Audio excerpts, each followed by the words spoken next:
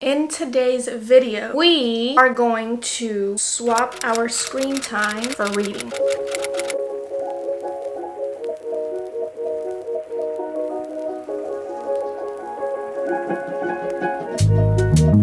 This has been going around BookTube for extremely long, and I never really thought of doing it simply because I work a full-time job, so it's nearly impossible for me to do this, especially for an entire week. But this week I'm actually off, so I figured I might as well take advantage and do it. Now, I did start a little late, or I am starting a little late. It is Wednesday, so this might be for like 3 days, or it might go through the weekend. It just depends. But it is Wednesday, March 27th. And I have Wednesday, March 20th's screen time pulled up right over here. If you can see with this annoying glare, 4 hours and 43 minutes. So that's what I'm going by. So I'm going by the week prior. Now I am taking a social media hiatus. That's why my screen time is so low for last week. Typically I have honestly 9-hour days, sometimes 8-hour days. Very embarrassing. I still think 4 hours and 43 minutes is a lot, but in this day and age, that's probably not that much. When you think about it, in 4 hours and 43 minutes, you can almost finish a book or half a book, just depends how long it is. That's why I'm saying I still feel like it's a long time. Let's go ahead and get started. Now, I have a few updates before we start. I have been loving the Kindle because I'm doing the 30-day free trial on Kindle Unlimited, and I am literally just flying through books. I understand all the hype with the Kindle girlies now, and on Kindle I am reading Throttled. So I have been going back and forth between my Kindle and the paperback. I really only read a little bit on the paperback just because it's so easy to just take my Kindle. I am about, I think, 70% through this book. Yeah, 77% through this book. So I'm nearly finished. This is the book we're gonna start with, and then we'll go from there.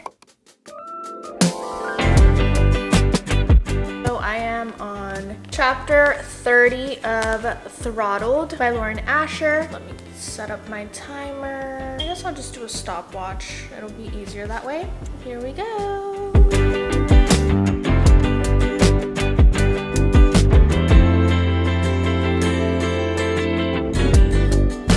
So in this book, Santi and Noah are F1 racers, and Maya just graduated college, so she's joining her brother Santi on tour, I guess. There's a romance between Maya and Noah, and right now Santi has no idea that it's going on. Santi's talking so much crap about Noah to Maya, and Maya is so freaking nervous. He's like, thank God you're not into guys like him. And Maya's like, should I be afraid of how often my chest constricts around Santi? Why? I whisper. Do you really need another reason besides the fact that he fucks everything that walks? I cannot deal.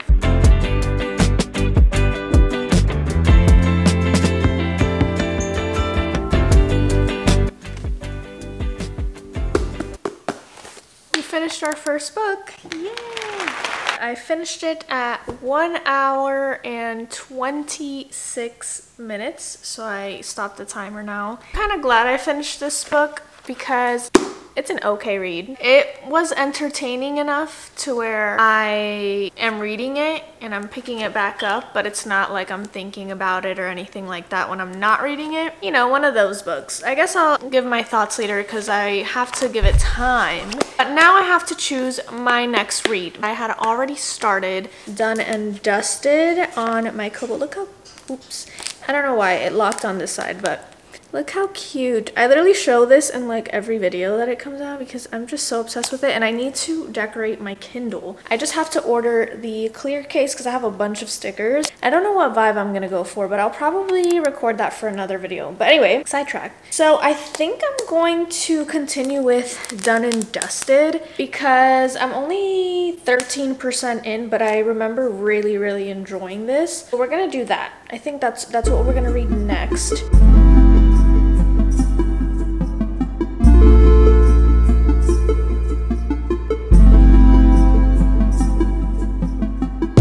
I have now read 2 hours and 45 minutes, so that means I have exactly 2 hours left. It's 4:37 p.m. right now. I have read 37% of Done and Dusted, which I am enjoying. It took me a little to kind of get back into the swing of the book because I was at like 13%, I think, when I started the timer again. And I hadn't read this for 4 or 5 days. Now I'm kind of back into the plot, or not the plot, but the little romance going on here. I'm having a good time reading, but my ADHD right now just can't sit and look at words on this anymore. I feel like I need to move my body. I want to go to the gym, and if I do that, like I said, I'll probably listen to an audiobook on the way there and while I'm there. My couple says I have 3 hours to go, which I only have 2 hours left, but I feel like I could maybe get close to finishing it if I just sat here and read, but I can't imagine myself sitting here till 6:37 p.m. How will I ever be able to do a 24-hour readathon? I don't think that that's possible for me. Like maybe when I was like 12 and I did all-nighters, but now no. I don't know. I'm gonna take this little break. I'm gonna eat something and I'll check back up with you later. Cheers.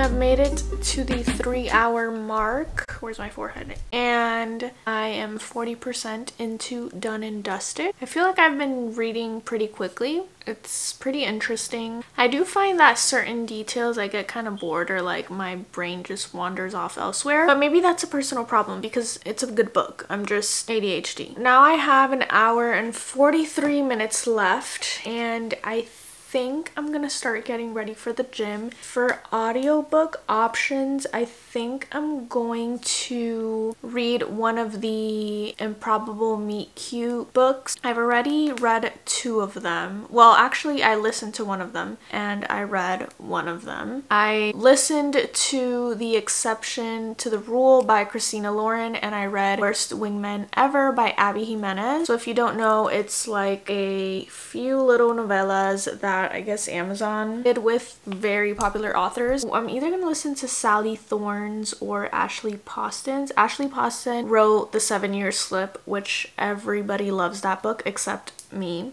I rated it like 3.5 stars or 3 stars. I do find her writing a little boring, but I guess I could give her another shot. These are like an hour long. Like you can literally fly through these whether you listen to the audiobook or you read it. I almost feel like I read through it way quicker than I listened to the audiobook. Rosie and the Dreamboat low-key have higher ratings. I went ahead and downloaded that, and I am going to listen to that on Audible while I get ready. It looks like it's going to pour outside, so maybe I should get going.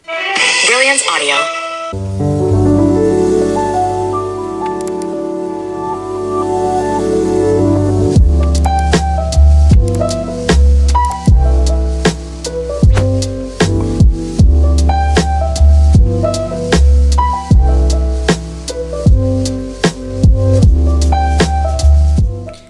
Talking about many things today. We won't be talking about my appearance. So yesterday I ended up finishing Throttled. I listened to Rosie and the Dreamboat, which is like a little novella by Sally Thorne. It's this one right here, and it was like an hour long. I didn't really like that one at all. From all of the little novellas from this Improbable Meet Cute series, this is probably the least one that I liked, to be honest. After that, I continued reading Done and Dusted. We finished the 4-hour 43-minute mark by reading Done and Dusted, and we got like 50-something% in. Then I read a little bit last night and I got to 60%. Today's timer started at 60% with Done and Dusted, and I do have to read about, I think it's 6 hours and something. Yeah, 6 hours and 21 minutes. I'm only 1 hour 10 minutes in.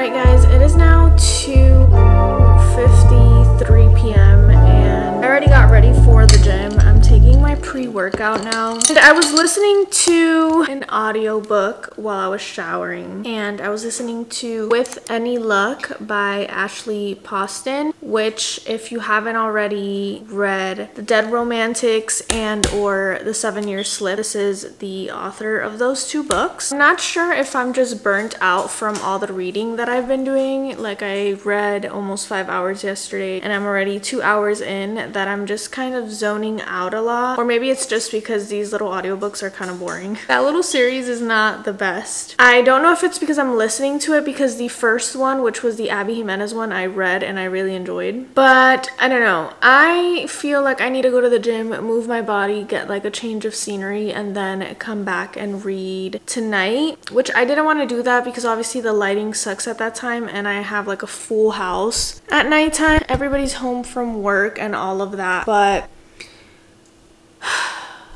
I just need a break. We have read / listened to an audiobook for 2 hours and 9 minutes, and today we have 6 hours and like 20 something minutes. So we still have about 4 hours left of reading. And I'm also reading The Housemaid's Secret. I'm gonna read that on my Kindle. I might also be like this because I have not had any caffeine yet. Like, this is the first bit of caffeine.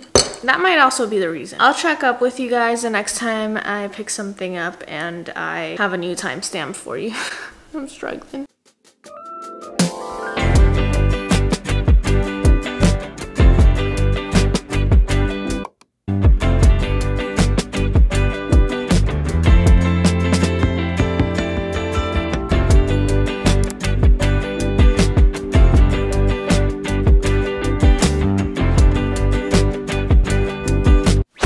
Moment of silence because I think the last time I checked up with you guys was Thursday and it is Saturday. On Thursday, I ended up reading 3 hours and 33 minutes, which you can see there. I think I was supposed to read like 4 hours and 28 minutes, was it? Let me check.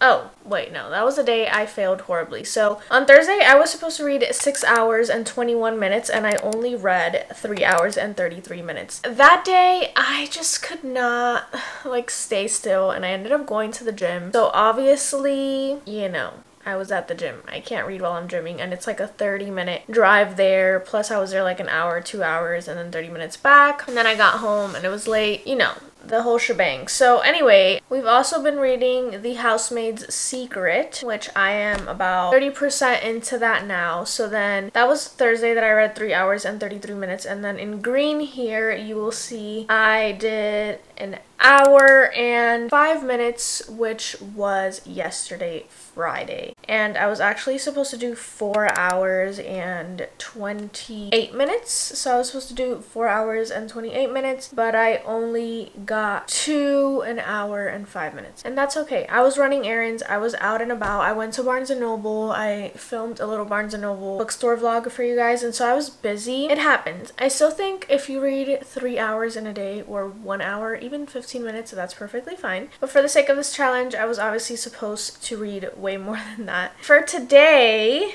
I am supposed to read, today's Saturday, March 30th. So let me check my screen time and let you guys know how much I'm supposed to read today. 4 hours and 58 minutes. And I have read only 24 minutes, which is the white little lap right there. 24 minutes so far. I have been filming other videos and whatnot, so I still have pretty much all day. It's only 1:41 p.m. So I'm gonna get to reading now, and we're gonna try to catch up because I have to make up for the last 2 days for sure. Alright, so I am exactly 50% into The Housemaid's Secret, and we are, it says 57 minutes in, but I had already read for 24 minutes, so that's like an hour and 21 minutes in. And obviously I am going to finish this today because I still have how many hours left of reading? So I have to read again 4 hours and 58 minutes, and I have read an hour and a half basically. So I have 3 hours and 20 minutes left. So I'm right here in the book.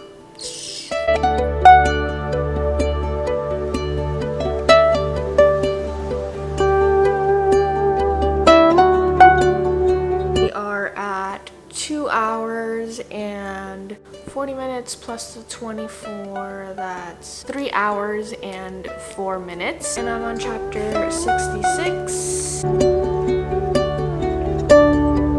So I finished The Housemaid's Secret, and we are at 3 hours and 13 minutes plus 24, 3 hours and 37 minutes, and we finished The Housemaid's Secret.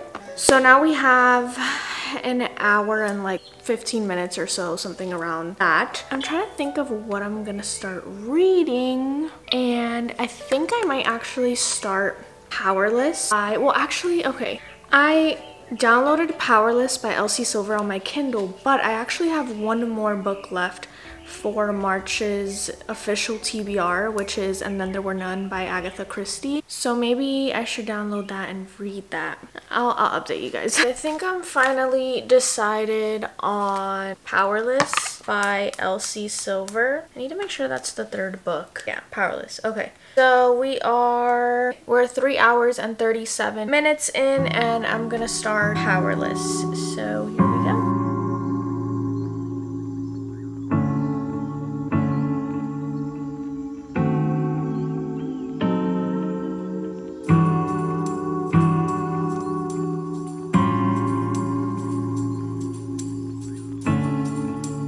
So as you guys saw yesterday, I managed to finish my time entirely. Now for Sunday my screen time was I only have to read an hour and 57 minutes, which is pretty good and pretty doable. We are going to go ahead and start the timer. I'm currently reading Powerless by Elsie Silver, which I started last night, and I'm really enjoying it. I'm already enjoying it more than Heartless, and I'm getting that feel that I got reading Flawless, which was just, I loved that book.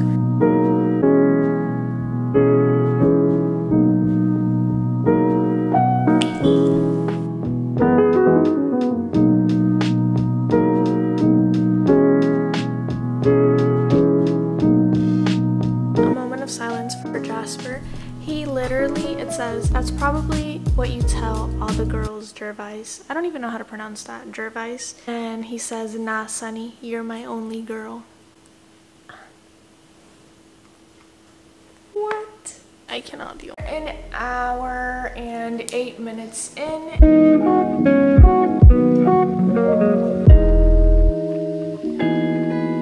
This book goes back and forth from past to present, so like a timeline, and it's like right now it's Jasper remembering like back then when Sloan and him were younger, and it literally says, I came out to the ranch for Easter dinner and wasn't expecting her to be here, and it is literally Easter today. Like, what are the odds that I read this? Does that ever happen to you? I feel like that happens to me all the time, where like I'm reading a book and I read something that's happening in my real life. And I'm like, dude, I was meant to read this book. Like, it was meant to be. I'm pretty superstitious, but like, what are the odds? What are the odds? I literally, I'm loving this book. I think I'm loving this book more than Flawless. Like, I really am.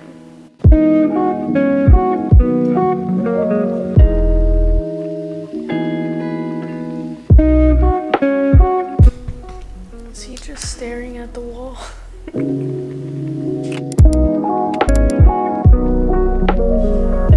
It has been like a week since I did this whole swapping my screen time for reading, and I just realized as I was editing that I never even gave the conclusion for all of these books, so that's what I'm about to do now. So we read a total of 4 books and 3 novellas. So we got quite some reading with this video. I wish I could do them more often because obviously like I work 5 days a week and I can't do these as much as I wish I could, because clearly they were extremely productive. And I'm gonna go ahead and go in order. I'm gonna try. I'm not gonna go in order with the novellas because I don't even remember what order exactly I read them in, because I was listening to them in between books as well. But I'll start with the actual books. So I started the video reading Throttled by Lauren Asher. I think I was already like a few pages in. I don't remember if I was like 30% or 50%, and you would have seen that in the video clips. But I ended up feeling like this was a cute read. I was definitely, oh my god, there's literally a gator outside of my window. That is a baby gator right there. That is literally a baby gator. Look at that thing right there.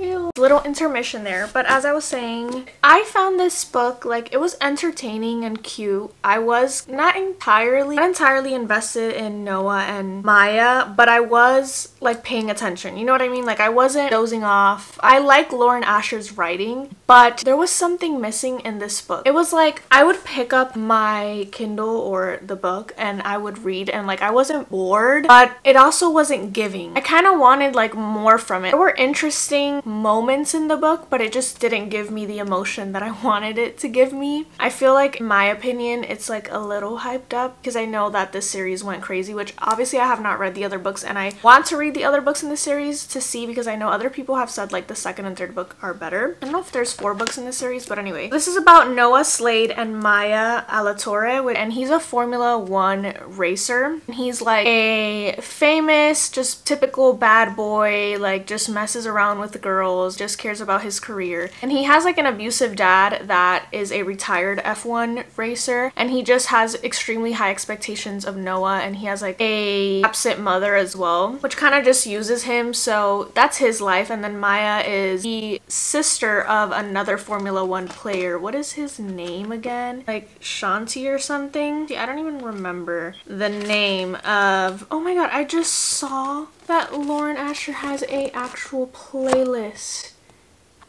for this book. I wish I would have seen this earlier. His name is Santi, and basically Santi and the whole world knows that Noah is not a great guy, and so Maya is like falling for Noah and vice versa. End up having like a secret romance behind Santi's back, and also the dad finds out and he like uses it against Noah and all of that. It's interesting, and like I said, I remember everything vividly, so it wasn't a bad book. It just didn't hit how I wanted it to hit. Like, it was good enough for me to want to keep reading other books in the series, but it wasn't like my favorite book ever. So I ended up rating this 3 stars, and I am very interested in seeing, like I said a million times, how the next books in this series goes. So that was our first book, and I'm glad I got through this book because it was part of my March TBR, and it's literally been in my physical TBR for almost a year now. So I'm glad I finally got to read it. Then after that, I read Done and Dusted on my Kobo. That was another book that I feel like was kind of hyped up. Like, it was a same concept as Throttled. Like, it was a good book in the sense that I was entertained. Like, it was like cute, and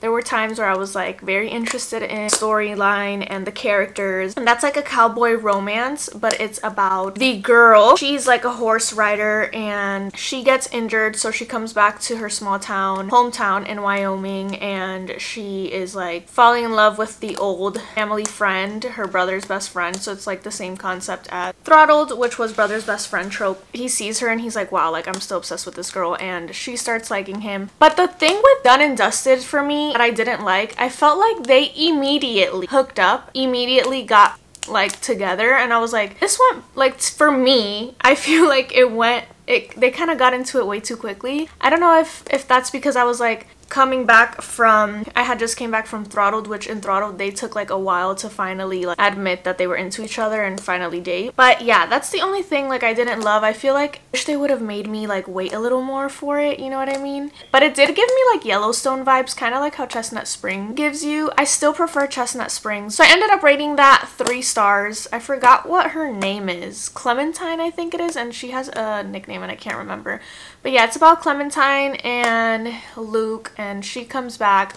Luke now owns a bar, and she's like, no way, you own this famous little bar at our town. And he's like, yeah. And she's like, whoa, now you're all grown up and this and that, like that type of trope. They were cute, and he was like head over heels for her, so I did like that. Like I said, it was a good book, but it just wasn't like giving me that wow factor. So yeah, 3 stars for Done and Dusted. And I moved on to The Housemaid's Secret, which is the second book in that thriller series, which the first one is The Housemaid by Frida McFadden. And this one I enjoyed. This one was like just a lot of plot twists again, and it was very unpredictable, which I like in a thriller. I believe I rated this 4 stars. This was about, again, Millie, which she was also the main character pretty much in The Housemaid, and she gets a job with Mr. Garrick or the Garricks. He's this rich tech guy, and he has like his mysterious wife just hiding in their master bedroom, and she's like, why doesn't she come out? And he's like, don't talk to my wife, please don't talk to my wife. I don't know, it's just weird. And she's like, what's going on? And then she finds out that he's abusing her. I can't say more because then it would be like a spoiler, but that's pretty much the premise. And I did like it, but I do feel like the first one gave me more of that like thrilling effect. I still like this one, but I rated The Housemaid 5 stars and this one 4 stars. And I started, I believe on the last day, I started Powerless by Elsie Silver, and I read that on my Kindle, and I ended up getting quite a bit in. I feel like 30-35% in that day. I read a lot, and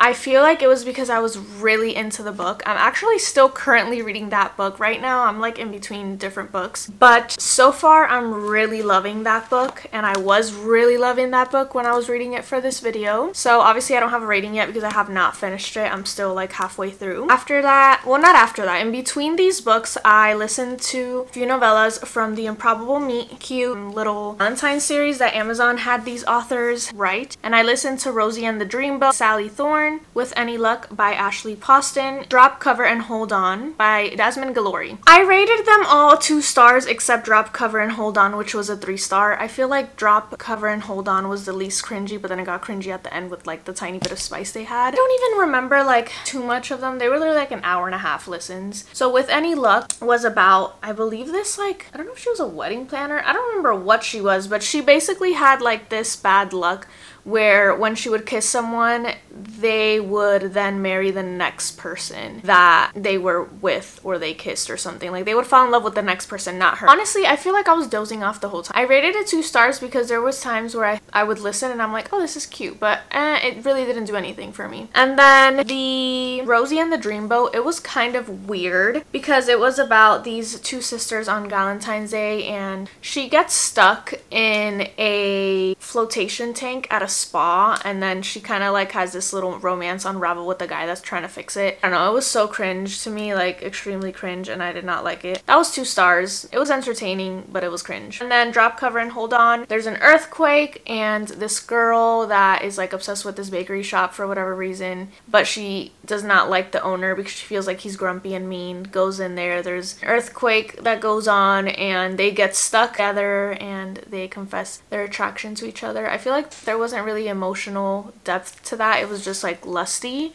but it was funny, and yeah, I rated that 3 stars. So that pretty much sums up the video. I had so much fun making this video, and I feel like it was so productive. This is like the most I've read for a video. I hope that in the near future I can do these. Even if I do like little weekend ones, that would be fun. So I hope you guys enjoy, and I hope to see you in my next video. Bye!